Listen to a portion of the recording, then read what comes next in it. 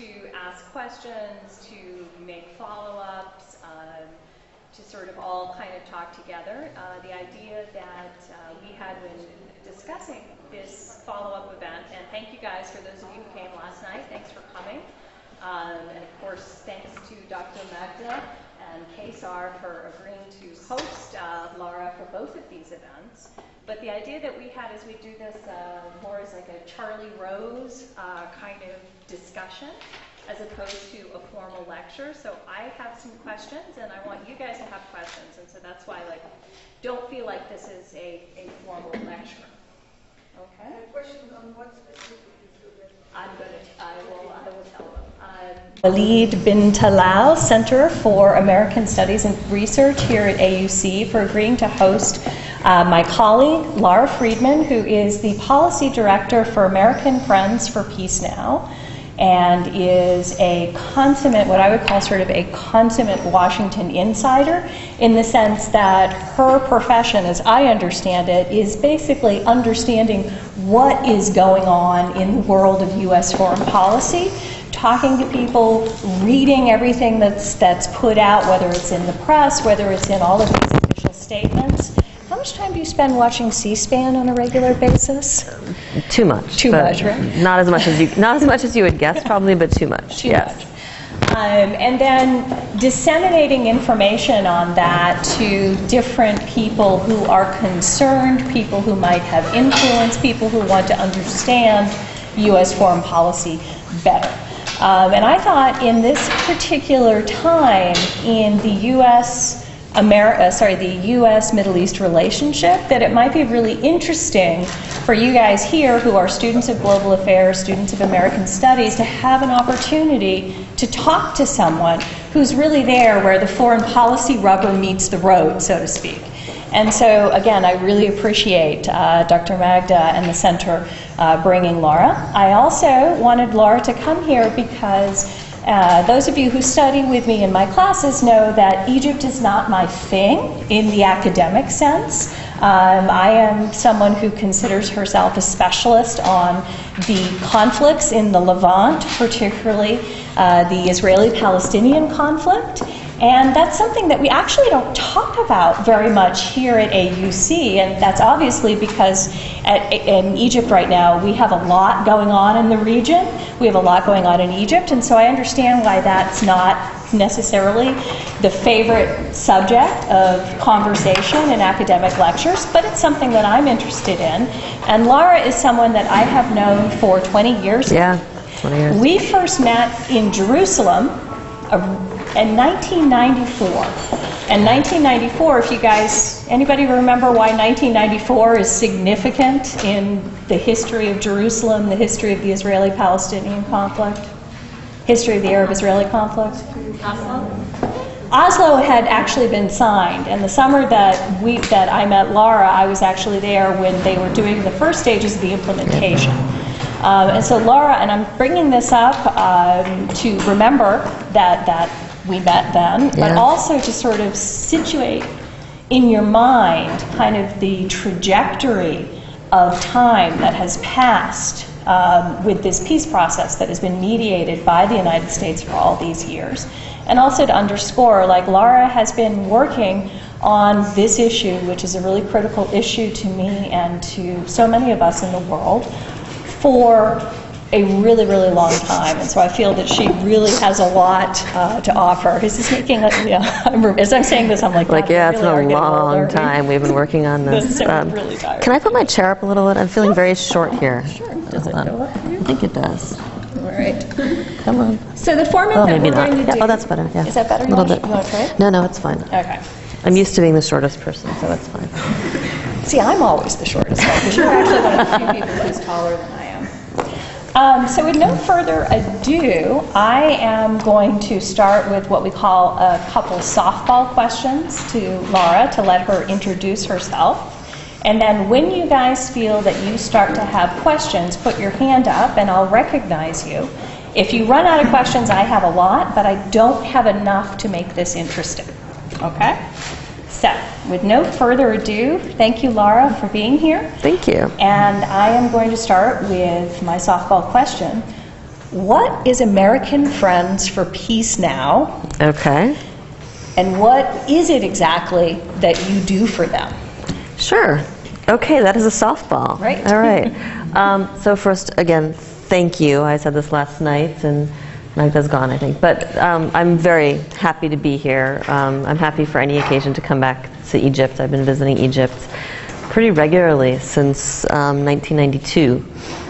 So yeah, a long time there too, and a lot has changed. But I'm always very, very happy. I love this country, and I love Cairo especially. So Americans actually were called Americans for Peace Now at this point. It started as American Friends. It's evolved into Americans for Peace Now. So this is a very particular American sort of thing. So you have Americans who decide that they care about something that's happening somewhere else, or they want to support a group that's doing something. So in Israel, there was something called the Peace Now movement, in Hebrew Shalom Akshav, in Hebrew Salam Al-An, which was actually established a long time ago in large part to support Israeli-Egypt peace. And it was created by a group of reserve military officers who basically said, we have fought wars for Israel's security, now we need peace agreements because that's the only thing that will really guarantee Israel's security. And they came out very strongly in favor of Israel-Egypt peace. And at some point there was a giant rally, and there's pictures of it, and someone had a sign that they held up which said, Shalom Akshav, we want peace now. And the media decided to call the organization Peace Now, which has become something of a problematic name since it's been a lot of years that we've been working on peace. My Palestinian friends call us Salam bin Mishmish, which is a very Palestinian way of expressing it. So you had this organization that developed in Israel, very large grassroots movement pushing for peace negotiations. You had Peace Now people back in the 80s when the PLO was considered a terrorist organization by certainly the United States and most of the Western world for sure. You had a delegation of people from Peace Now in Israel who went to Tunis and met with the PLO in Tunis. Their argument being, we should talk to anyone who's willing to talk to us. Peace is much more important.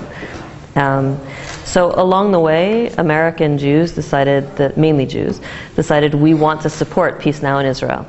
So my organization started long before I was paying attention to any of this stuff. It started just to really raise funds, to send money as a charitable donation to Peace Now in Israel. And then, as often happens, people start becoming more engaged because they're raising money and they're connecting people to the issues, and the organization developed into having really a mission of its own. And I describe it as a mission that is very much a mirror image to what Peace Now does in Israel. So if Peace Now in Israel exists to monitor the Israeli policies that are against peace, and to raise awareness about these policies, particularly in settlements. Peace Now has been monitoring settlements since the beginning of the settlement movement. Settlements are where Israel puts its civilians living inside Palestinian territories. And then its third mission is to really raise to mobilize protest against these policies and try to change the policies. So my organization evolved from being an organization that just supported Peace Now to saying, well, no, we as Americans have a voice in this because our government is part of the problem here, and it can be part of the solution. So my organization exists to raise awareness and to follow what's going on and to raise energy amongst Americans, not just American Jews, and to mobilize opposition to these policies, to try to get the American government to adopt policies that are consistent with peace between Israelis and the Palestinians. So that is shorthand. We call that the elevator speech. So you can usually, I don't know how many floors you get on the elevator, I can usually get most of that out. In terms of what I do, you know, I'm a former diplomat. That's actually when I met Alice and I was in Jerusalem as an American diplomat. And I served as a diplomat for, I think, almost 7 years. I did Jerusalem, Washington, Tunis, and Beirut. And I figured it would be a long time till I made it to Cairo, so I figured I should just move on. I'd had, you know, between Jerusalem and Beirut, you've had like the two, except for Cairo, the two best tours in the world. So, and there's wonderful places to be. So when I left the Foreign Service, I came into this eventually, and I came into it really just as I was planning to stop here for a year. I mean, really, this was my transition job to get back to Washington, and I really was just doing Capitol Hill. I spent all my time in Congress, meeting members of Congress, and trying to convince them to do the right thing. And what I discovered is this is something I cared deeply about. I mean, it's something I'm personally connected to. I feel responsibility. I feel responsibility first as an American Jew. I come from a community that is deeply invested in and implicated in what Israel is doing. And if I don't agree with it, I feel like I have to stand up and disagree and try to stop it. I feel invested and implicated as an American. America is Israel's closest ally, which I think is a good thing, but we have responsibilities that come with that. And I feel implicated as someone who knows the issues on the ground. I spent 2 years living in East Jerusalem. I lived in the Palestinian neighborhood of Shafat. My closest friends when I lived in Israel and Palestine were East Jerusalemites and people in the West Bank, which is a fairly unique entry point for an American Jew, that I came to this very much having been raised with one perspective, and then on the ground really learned a different perspective firsthand. I'm the only person I know in my world who, most of my experience with Israeli soldiers is being in Palestinian cars going through checkpoints. And that's a very different interface with Palestinian soldiers. And knowing those things, I feel a responsibility to do what I can to change the policies that I think are wrong. So I've stayed with Peace Now for more than a decade, and I have evolved from being someone who just went to the Hill and sort of gathered information to being in charge of the policy and the government relations, which means I spend a lot of time trying to figure out what we should be saying, where we need to be going. When my organization made the decision to, and I'm sure we'll talk about this, to come out and call for boycotting of settlement products. That was something that we spent a lot of time thinking about, and a lot of time, we spend a lot of time trying to figure out what is going to be the most effective thing. We are a very principled organization, which I'm proud of. We're not people who look and say what's going to make us popular, what's going to raise money, what's going to get me better access in the administration. We're critical when we feel things need to be criticized. When we praise, it's regardless of Republican or Democrat. If it's a good policy, we'll stand with it. And I basically spend my days trying to change hearts and minds and change policy. And it's pretty awesome getting paid to do that, I have to say, because this is where my heart would be either way. So I feel very lucky.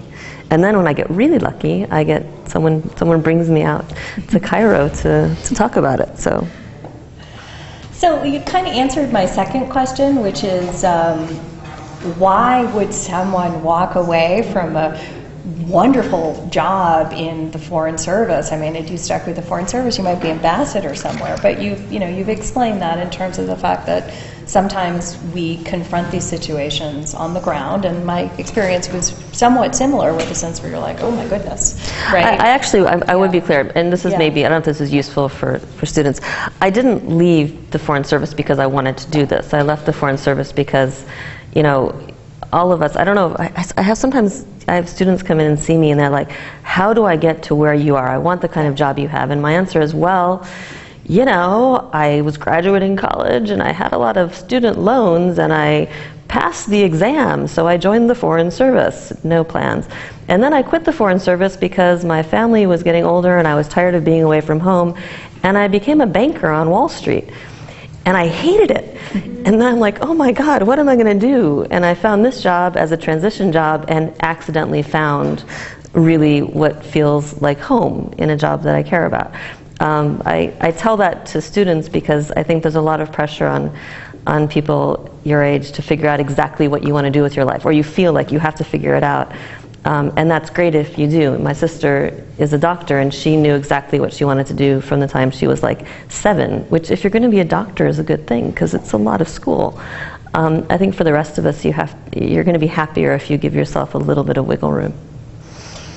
Thank you for saying that. I handed her that script because I have this same conversation with students, these students and students I've had over the years. Like, how did you get? Because obviously you must have had a plan. And I'm like, yeah. Seriously, there was no plan at all. It all was kind of just luck. Yeah. But more importantly, the thing that's interesting about having someone in your position coming here to talk with our students is what you're working on in relation to the Israeli-Palestinian conflict. And as you said, the United States is implicated in so many aspects of that conflict and the solution or lack thereof to that conflict.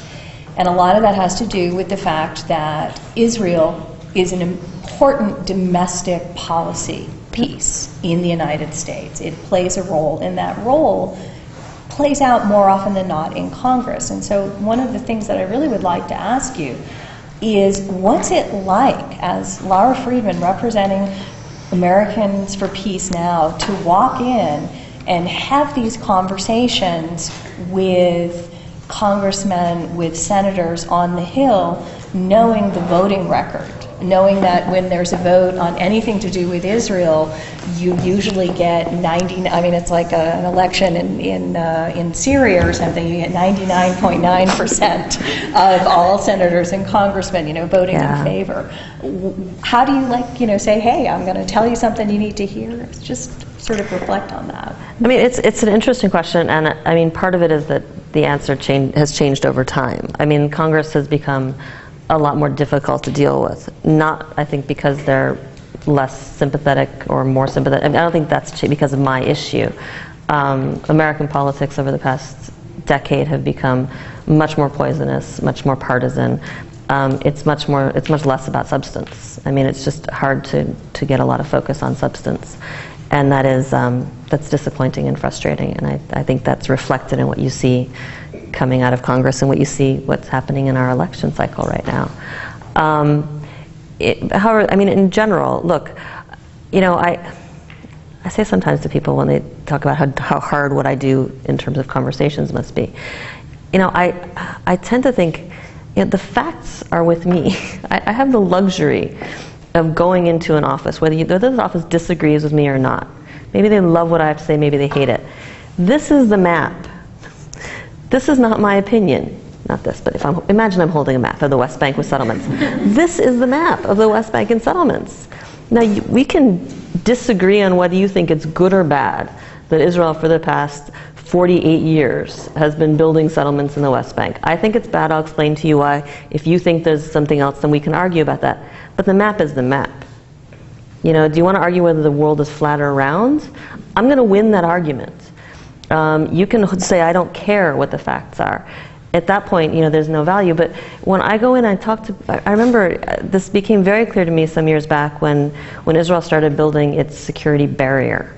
If you've heard about this. Some people call it a wall, some people call it a fence. I call it a barrier because it's a combination of walls and fences. And I don't want to get sidetracked on a debate about the language I'm using. So I'm going to go for a neutral word, barrier. And when Israel started building the barrier, I would go up on the Hill and we'd get into these crazy arguments about whether Israel was doing it, shouldn't do it. And my answer was always, fine, Israel can build a barrier if it wants, but look at this map. Don't tell me that this is just about security. If it was about security, it would be building it on the recognized line between the West Bank and Israel. Israel's saying it's not a border, it's saying it's not permanent, so it wouldn't be giving up on anything away politically by building it on the Green Line, which is the 67 border, which is recognized by the world as the line between Israel and the Palestinians. It wouldn't be giving anything politically by building a temporary security fence, border, whatever there. And if it built it there, it would have a much easier time defending itself, as opposed to what it ended up building, which is this thing that dips deep into the West Bank with these little fingers and toes to grab land and grab settlements, which more than doubles the length of its line of defense. It makes that line of defense very hard to defend. It's much easier to defend a straight line than this. This is a lot of line. I mean, that would be defensible. And I've got to tell you, members of Congress and staff who didn't want to criticize the barrier had a very hard time, because the facts there are very clear. If you're going to argue this on facts, it's very hard to disagree with that. At that point, you have to say, no, ideology. And if you say to me, listen, I don't agree with you, I think God gave them every inch of the land, okay, well now we can see where we stand. And there's nothing I can tell you that's going to convince you that I'm right. If you believe, as some members of Congress have said on the record, God gave every inch of that land, okay. You know, I've had conversations like that on both sides. At least that's honest. But don't pretend it's about security then.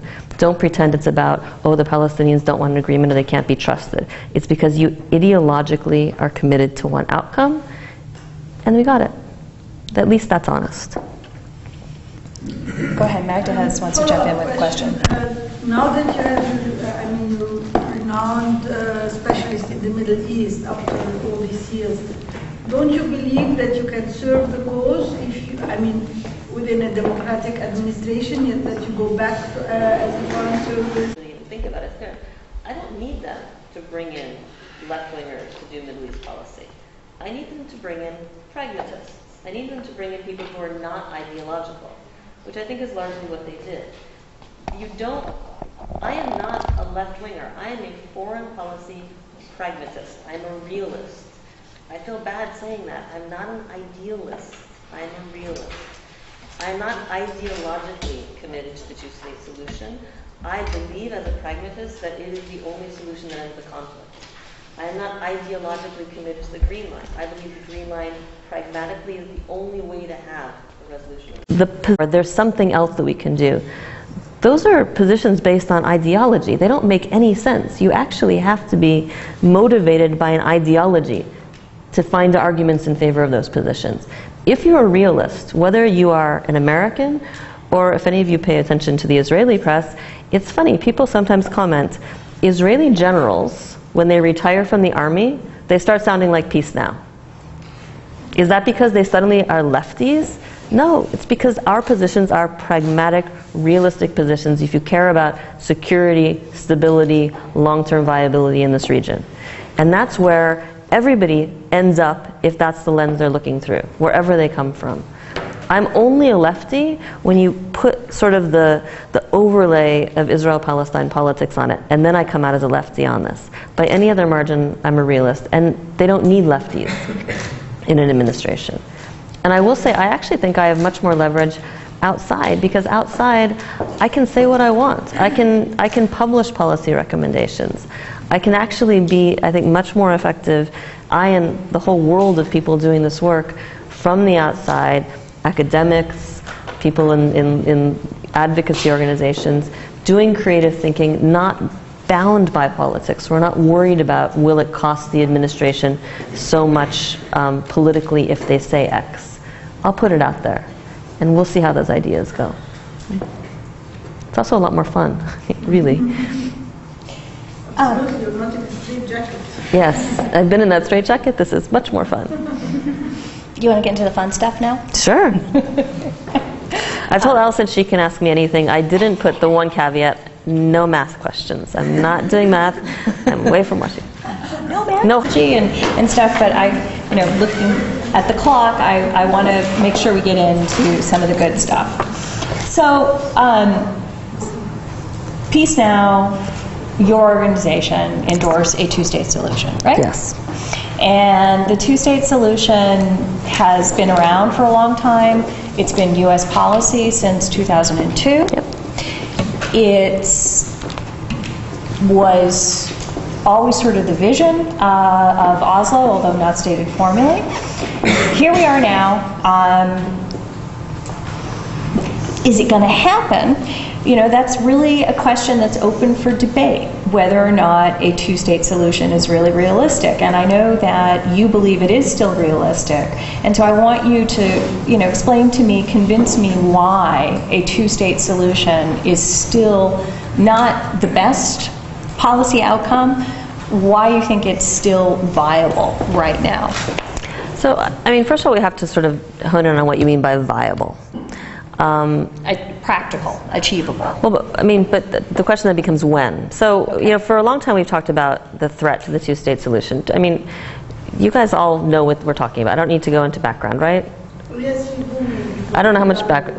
So, 5 minutes. all right. So just very quickly. Okay. And Allison alluded to this. So with the Israeli-Palestinian peace process, which really 1993, the Oslo Agreement, all of that, no one ever mentioned two states because at that time it was considered too radioactive to go from, you know, we are eternal enemies to now we're talking and shaking hands to now we're already talking about living as side by side in states. And that was particularly difficult for Israel to talk about a Palestinian state. But that was always clearly the direction it was going. I mean, that was always sort of almost implied, I would say, even if not stated. It didn't become policy officially until George W. Bush, of all people, endorsed it in 2002. Amazing. And since then, this is just something that everyone repeats. One of the problems is that once everybody repeats it over and over, it sometimes loses meaning. Because, you know, some people say it and, you know, I say it, what I mean is a negotiated agreement between Israelis and Palestinians that yields two states that are geographically, each of them, contiguous enough to be states. I mean, with Palestine, it's going to have to connect West Bank and Gaza, and that's manageable, but you can't have them cut up into little islands, either of them. It's going to have to be politically and economically viable, and it will have to be recognized as such by the world. That's what I mean. There are people who say, oh, of course I support the two-state solution, but then they start describing what they support. And, you know, if what you support is a two-state solution where Israel keeps all the settlements and the Palestinians have, you know, quasi-statehood in these little islands, you know, you don't mean it. If you say, I support the two-state solution, but Israel will keep every inch of Jerusalem, what you're saying is you don't support the two-state solution.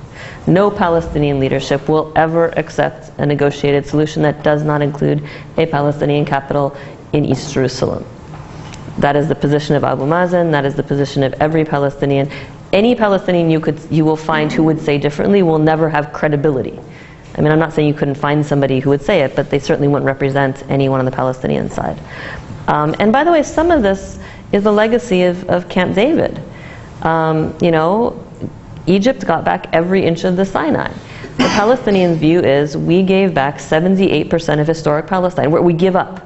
Walking into negotiations, we give up 78% of historic Palestine, which is today the sovereign state of Israel. We're not going to try to get that back, but the rest of it, every inch is our starting point. And if we're going to give up anything, it's going to have to be compensated. And for people who think that somehow on the margins you can shift to something else and the Palestinians will still accept that, and they still say I support a two-state solution, they're either lying to themselves, they're lying to all of us. So when I talk about the two-state solution, that's what I mean. Now when I say is it viable, what I mean is right now, if you had two leaders, which by the way we don't, but if you had an Israeli and a Palestinian leader who had the courage, the political will, the political ability to negotiate the agreement that would get to what I want, could you implement it on the ground today?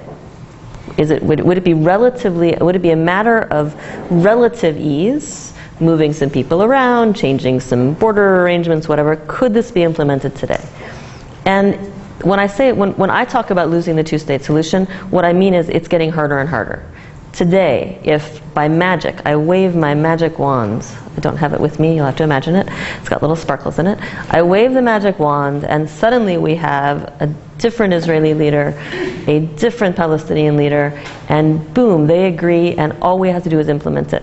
You could implement the two-state solution today on the ground. It's difficult, you have to move a lot of settlers, you'd have to have land swaps, but it's absolutely doable. It's getting harder, it's getting close to the point where I will not be able to say, I can see in short order how this could be implemented. Now at that point, is the two-state solution dead? No. I mean, it's not dead, it's no longer viable in the short term because there isn't another solution. And this is a very dissatisfying answer to your question. Mm-hmm. If I declare the two-state solution dead or someone else does, that doesn't automatically create something that replaces it. There is a lot of talk about a one-state solution. A lot of it. I hear it from two camps.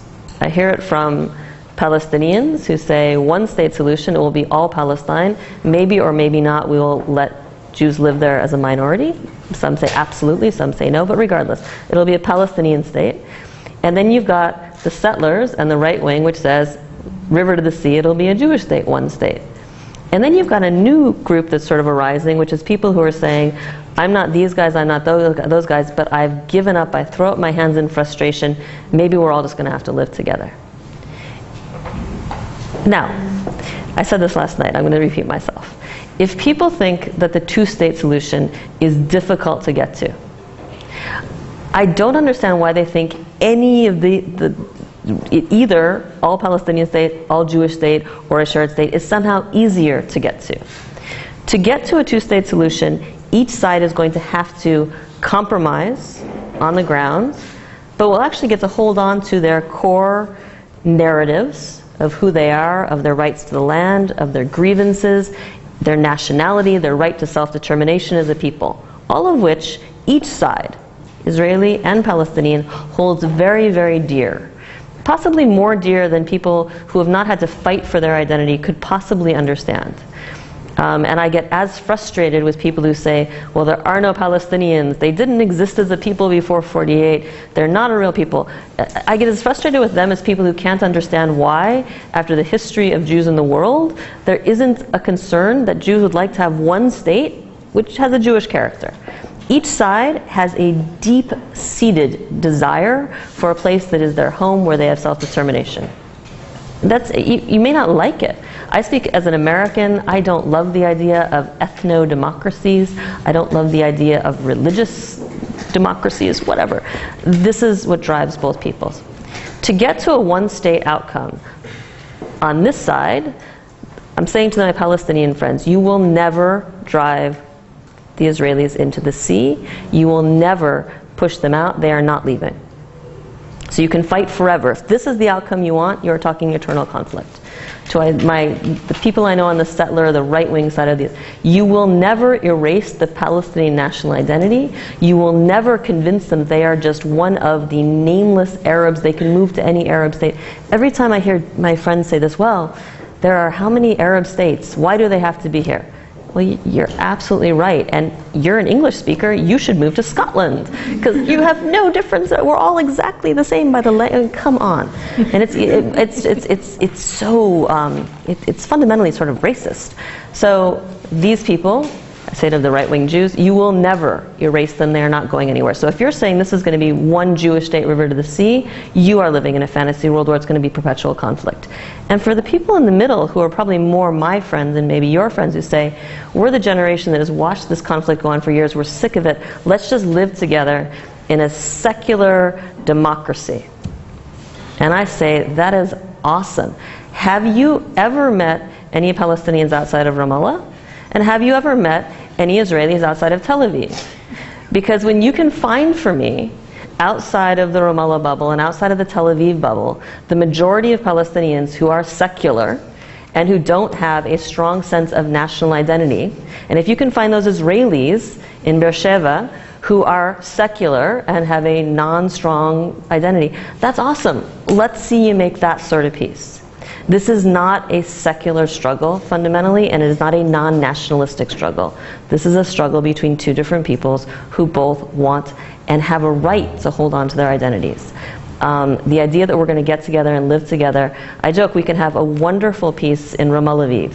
And Ramallah Aviv will be a lot like Beirut. It'll be lovely. It's not going to appeal to anybody else. Haifa.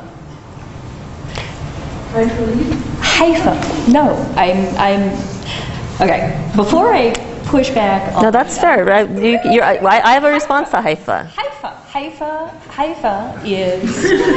Okay, no, but the point Haifa is important because Haifa is not Tel Aviv and it's not Ramallah, and it's an interesting place, right? Haifa is a counter paradigm. It's an interesting point because, I've had this conversation with people before. I mean, Haifa already is more cosmopolitan. I joke with people, we're in 2016. If in 1967, Israel had a number of choices in 1967. It could have annexed the West Bank and Gaza, given citizenship to the people there, and tried to create the equivalent of Haifa all over. It's now, all of this is sovereign Israel. Jews can move there, Jews and Arabs live together, build cities, all that. That was one option. Israel did not choose that. It had the option of giving all the land back immediately, saying we're not going to hold on to this, we're done with this, go on. Did not choose that. It had the option of expelling everybody. I'm not saying this is a good option, but in war things happen. I mean, it could have just said we're pushing people out, we're going to keep this land. It didn't choose that option. It chose none of the above. If in 1967 you had the potential to have coexistence in the West Bank as an expanded greater Israel with a larger Arab population, and you had maybe those options, I do not believe those options exist today after 48 years of occupation. I would say that to the extent that you want to try that, it will look more like Jaffa than Haifa. And Jaffa looks more like the West Bank today in terms of the relations between Arabs and Jews, and those are Arab citizens of Israel who are being really pushed out of their homeland in Jaffa, or their hometown in Jaffa. So, you know, there's a lot of wishful thinking of what could have happened in '67. You know, none of the above was never, if it was an option, it was never intended to be a long-term option. And if you look back at the Israelis who were in charge then, I think there were some who hoped it would turn into a long-term option, we'll keep it. But more, I mean, I was born into this, you were too, which was the '67 war has given Israel finally what it needs to make peace with the region. This will be the card it plays, land for peace. It wasn't, we will hold on to this and have it become the thorn in the side of our relations with the world, and the essentially the occupation as an infection that ends up making the entire country sick, which is what it's become. I'm going to ask you one last question before I force people out here. Okay, so you're convincing me, we'll pretend that you're convincing me that the two-state solution is the only option. But you've been saying something else, and you and everybody else are saying this now as a warning, and Carrie said this in front of the Saban Foundation. We're nearing the end of the two-state solution. It's one of these things that we're hearing said a lot. Mm-hmm. I know you don't like to make predictions, but I want to ask you concretely, what does that look like? What does the end of the two-state solution look like in specific on-the-ground terms? Does the two-state solution end when settlements exceed a certain percentage? Does it end when the Palestinian Authority collapses and Israel has to reoccupy the major cities? Does it end when Bennett becomes the prime minister and annexes Area C? What are those things that we can kind of look at and say, we have to have a different conversation? So again, you're not going to like my answer. I don't think it ends. I think what happens when the two-state solution is off the table right now for all intents and purposes, and you see what it looks like. People are now really saying third intifada. You know, I don't care what you call it. This is the worst violence that Israelis and Palestinians have been living in a very, very long time, and it's daily. And Israelis are traumatized, Palestinians are traumatized. I mean, as someone who lives in East Jerusalem, the last time I went back, it is heartbreaking. I can't even explain to you what it is like for Israelis and Palestinians to, for the first time in years, really feel this deep sense of real, profound insecurity. And profound insecurity that will ever get any better. I mean, what we're seeing now, when you have, and this is a different kind of intifada, and this is what it reflects, when you have kids going out and essentially committing suicide by soldier, because that's what it is. I mean, that is a protest against the occupation, that is a protest against the PA, that is a protest against the world. I mean, that is a statement that it's chilling. And that's what happens when you take the possibility of things ever getting better off the table. We are seeing now what the future holds if we don't have the possibility of, in short term, things changing and things getting better. Now, you say, well, when does this two-state solution die? There isn't an alternative. I mean, I've had friends for years who have been saying, you know, the sooner we get to the serious violence, the better, because it's going to go there anyway, and it's not until then that both sides will get serious and really reevaluate, and we'll get back to a serious political process that can end this. Only when people are shaken out of this sort of status quo complacency, which is the Israelis feeling like, it's not a big deal, we can live with it, and the Palestinians feeling like there's nothing we can do, we're patient, time, whatever. That you need this upheaval. I don't know that that's true, and I believe, as a moral issue, that even if that turns out to be true, we have to work very hard to try to have it not be true, because we're talking here about the lives of people on both sides. So I'm not going to say, come on, bring the violence. No. But, you know, there isn't a moment. Settlements can come down. I'm sorry, I'm sitting in Egypt.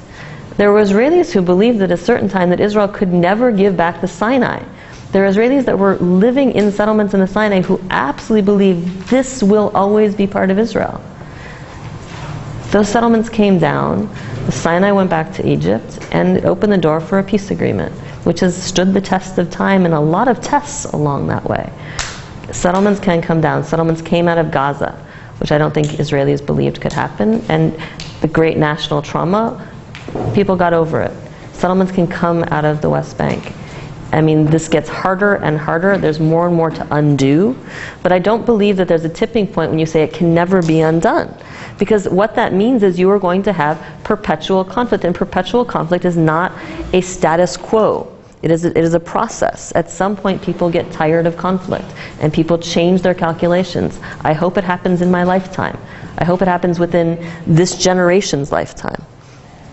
But you all have to think of questions now. It's been the status quo for as long as I can remember. The cycle that you're protesting against, and I'm saying this as the devil's advocate, we'll have a wave of violence, there'll be negotiations, things will move forward. And yes, that's been the case. 87, we had some violence, and things moved forward.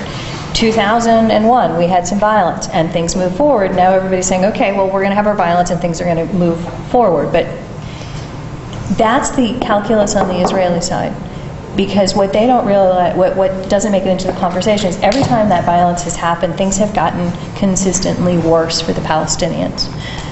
When I was a student in Haifa in the 90s, in 89, there were taxis from Tulkarem that worked in Haifa. The idea that a taxi would come to Tulkarem and pick up an Israeli and drive them somewhere, that was 20 odd years ago, right? Yep.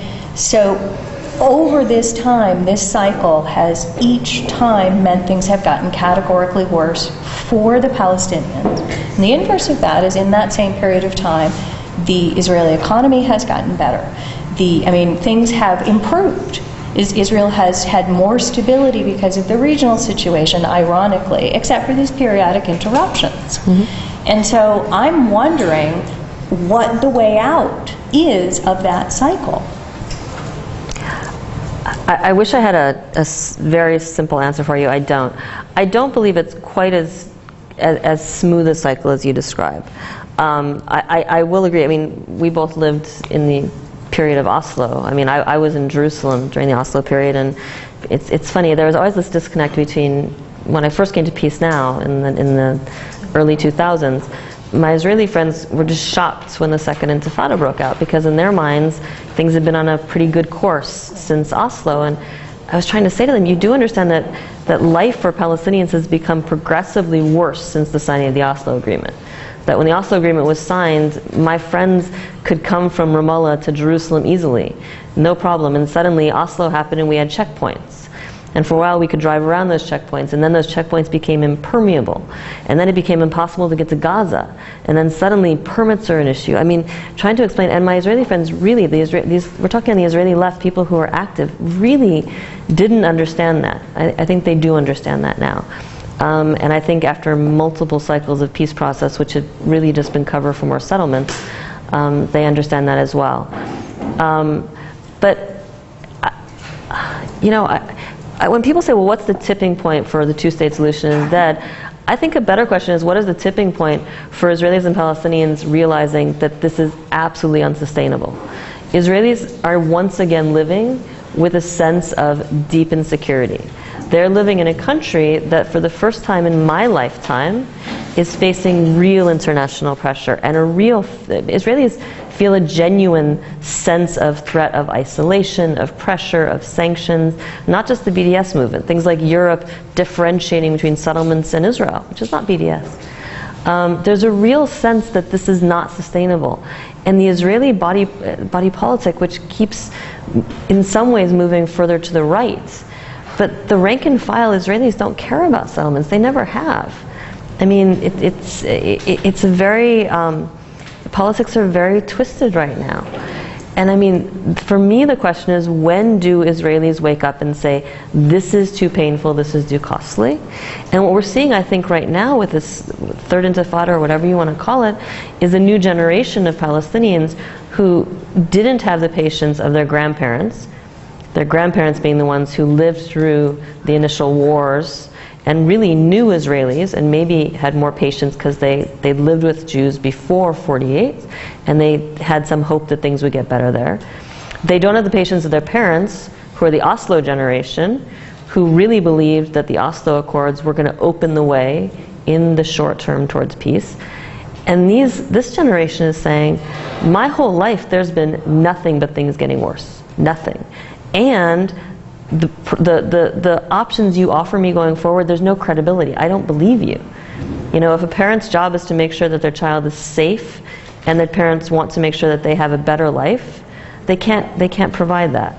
So you have a generation which is saying, I don't have faith in my own leadership, I don't have faith in my parents, I don't have faith in anyone, and I'm going to go out with a pair of scissors, probably get shot attacking a soldier. I think this is, we're seeing a real shift now, and I don't know how quickly it changes things. I don't know where it goes, but this is what happens when you take the possibility, what we call the political horizon, which means somewhere on the horizon I can see a better life. When you take that away, you get what we're seeing now, and I believe it's going to get worse. Come on, guys. Yeah, I have a question about the issue of credibility, because I think it also things won't change, that settlements will keep being built on whatever borders are agreed on. So, I mean, how do you think that, for example, could change, or, I mean, I don't know, like, do you see that as, like, something that could potentially change for a two-state solution? Look, I mean, negotiations right now have no credibility in the eyes of the Palestinians or the Israelis, and they both sides can make good arguments. I mean, Israelis will say, you know, under Olmert's, Abbas got the best offer, he didn't even give us a response. To the Palestinians, they say we go back to negotiations and settlements start booming. And both sides have legitimate points to be made there. You know, what will make... I was someone who believed very strongly that the Obama administration did the right thing when it started out in saying a settlement freeze is the starting point. And I think, I'm on the record with this, I think their mistake wasn't in demanding it. I think their mistake wasn't letting that demand go. I think that mistake colored everything that happened afterwards, because Netanyahu, I think, concluded, I've beaten you down on this, I can win, I can roll you on anything. I think it was a terrible, terrible thing to allow to happen. Settlements have become the most important thing in terms of credibility, because if you are a Palestinian on the ground living in the West Bank, you can hear all you want about negotiations being, you know, serious. If the bulldozers are still moving, if the bricks are still being laid, it's bullshit. I mean, you can't fool the people who are on the ground watching it. So I think actually a settlement freeze is critical to getting anything started. I will say, I mean, part of my cynicism, you know, back when we were working these issues back in the day, no one talked about it. Settlement freeze wasn't even, I mean, it was obviously something under Rabin. You guys remember there was a settlement freeze for a while. But I mean, settlement freeze wasn't like a huge concession. Removing settlements is this concession. Settlement freeze is a tactic to give credibility, right? Since Sharon and Netanyahu, it's now seen as the Israeli people genuinely believe that simply freezing the growth of settlement is giving something to the Palestinians, and we'll only do it if we get something in return, which is just crazy. You know, one of my friends who's a Palestinian negotiator for years, she's talked about, you know, this is like negotiating over a pizza, and one side keeps eating the pizza. So now we're going to negotiate first for you to stop eating the pizza, but in return you have to give me something on what we're going to be negotiating. I mean, permanent status is how we solve this conflict. It's not what we do to accredit ourselves to show that we're serious. I do think the Obama effort could have been credible if they'd stuck with the settlement freeze. I really do. I don't believe you can have any credible negotiations if settlements are still growing at the same time. I don't believe that. I don't believe that it's hard to do any Palestinian. I'm going to take a couple more questions, but I know that some of you might have class at 2, and so if you want to get up and go to class, we will understand why you're slipping out. I'll still be offended. But we still have a few more minutes. You had a question? Yeah. Yeah. I don't understand what's the problem with Israel. I mean, like, I don't understand why they don't agree with the two-state solution. Like, everyone can get their share. They have a bigger share anyway, so I don't see the issue. Okay, so I wish everyone thought the way you did in Israel and on the Palestinian side. I agree with you in a sense. I think the two-state solution makes sense. It seems to just logically make sense. There are, on both sides, very strong arguments against the two-state solution. They're not arguments I agree with. So if you are an Israeli who believes in your heart that this is the land given to us by God. If you read the Bible does not refer to Tel Aviv. The Bible refers to Hebron and Nablus, Shechem and Hebron. It refers to Shiloh, which is, for me, the name of a settlement, but it's actually the name of a biblical place. They named it for the biblical town that was located in the same place. There is a deep attachment to this land. The people who have chosen to live out there are people who believe that that attachment is the most important thing. There are many, many more Israelis who say the important thing is for us to have a state, to have a state in this land. It doesn't have to be every inch of the land. We can, in our hearts, aspire to it. We can, in our hearts, still love the rest of it. But as long as we have our state, we don't need every inch of the land. We can compromise. There are always people who say, no, we can't compromise. And on the Palestinian side, they're the same thing. I mean, there are rejectionists on both sides. There are Palestinians who say, this is crap. Why do they get to keep 70% of the land? Because they said they had a deed that dates back thousands of years? My grandparents were born here. My great-grandparents are buried there. How do they get to keep it? No, we'll fight until we get all of it back. The challenge is to convince enough people that Allison said, this isn't the best outcome. This is the least worst solution. That's all it is. And anyone who presents it as like, oh, this is wonderful, we'll all be happy and singing together. No. This is a huge compromise for both sides. It is ripping, in some ways, the flesh from both people, but it will allow both peoples to live. It's finding enough people on both sides who agree with that, and finding leaders who have the courage to make those hard choices. I don't agree with the arguments, but I think this is the solution right now, like, because it is what it is. So in order to satisfy both sides, we have to do this. Absolutely. But yeah, like, I think it goes back to, like, I don't agree with either arguments anymore. We have these horrible Washington sayings. And one of the Washington sayings that we have sayings like, don't make the perfect the enemy of the good, which is always an excuse for bad policy, by the way. Don't ever say that. But one of them is you really have to meet people where they are. You cannot start to debate people unless you understand what their point of view is, and at least respect them enough to understand why they believe that. That is the beginning of the debate. If you're not going to go there, you can't convince them. You certainly can't have any kind of constructive conversation. Why does the United States support Israel? Why does the United States support Israel? So That's a good question. yeah. Politically, internationally, right? So I'm gonna give you a very quick. There's whole books written about this. I'll give you some very quick answers. There are all sorts of good answers, which together I think form the whole picture. There is a piece of it, which is, I think, a very large piece of it, which is domestic politics. There is a deep connection between Americans and Israel. There's a sense of identification. It is the Judeo-Christian religious piece of it. It is the European democracy piece of it. It is the sense of obligation after failing the Jewish people during the Second World War, when people did not come to the aid of my people in the Holocaust. There are all sorts of connections that are genuine and deeply felt. On top of that, you pile on strategic connections. This is, for years people remember saying that Israel plays this special role as it's our aircraft carrier in the Middle East. So it is a place where the U.S. can cooperate on military security. It can pre-position military goods. It also does that in the Gulf these days. strong economic ties, strong cultural ties, strong social ties, and then, as I think one of your classmates here is writing about, there is a very, very strong domestic constituency in the United States, not just Jewish, but particularly Jewish and evangelical Christian, that cares deeply about Israel. Which is why Israel, if you want to understand it in U.S. politics, you need to understand it as a domestic issue, not a foreign policy issue. And, you know, it's interesting. I was talking to someone earlier about, you know, the U.S. relationship with Egypt, the big aid program, was born out of Camp David. I mean, it was always linked. But U.S. relations with Egypt are a foreign policy issue, and U.S. relations with Israel are a domestic policy issue, and that's why it's fundamentally different. And that support is not going to change, I don't think, and I don't think it is changing.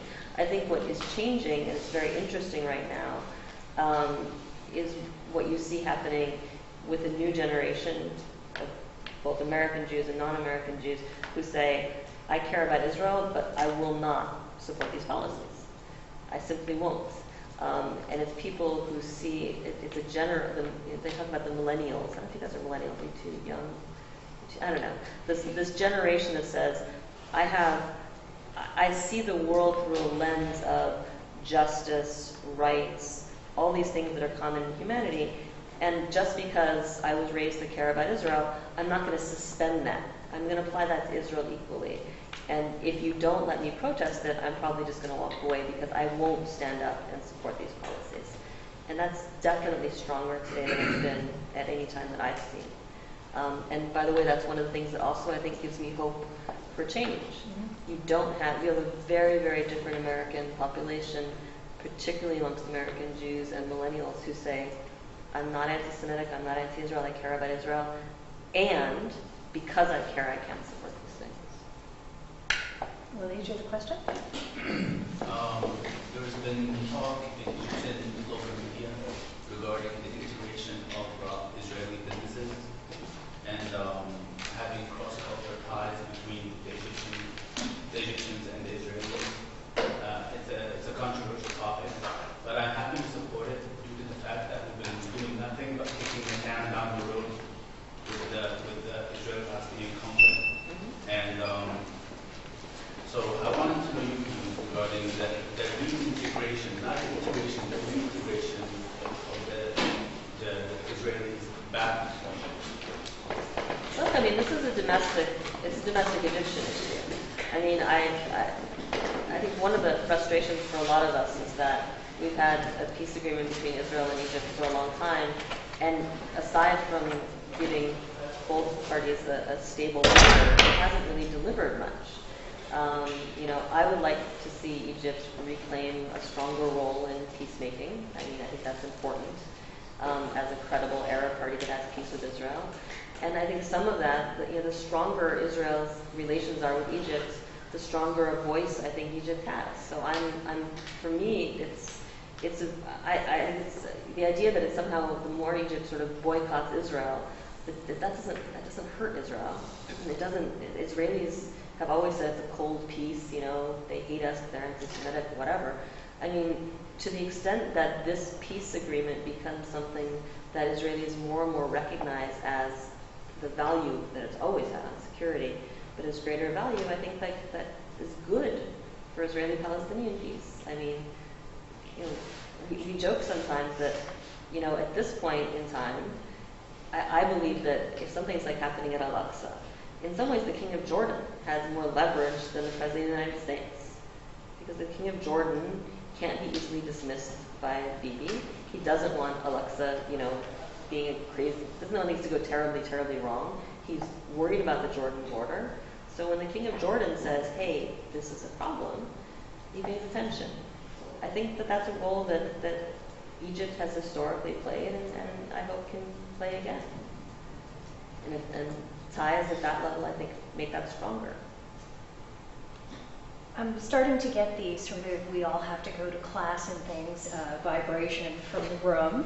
And so what I want to do is just ask, do you have any concluding comments that you would like to sort of give to the students who are here in terms of what they might do to help support groups like yours and movement towards a negotiated settlement between Israelis and Palestinians? Look, I mean, this seems so feeble. I'll say the same thing I say to audience in the United States.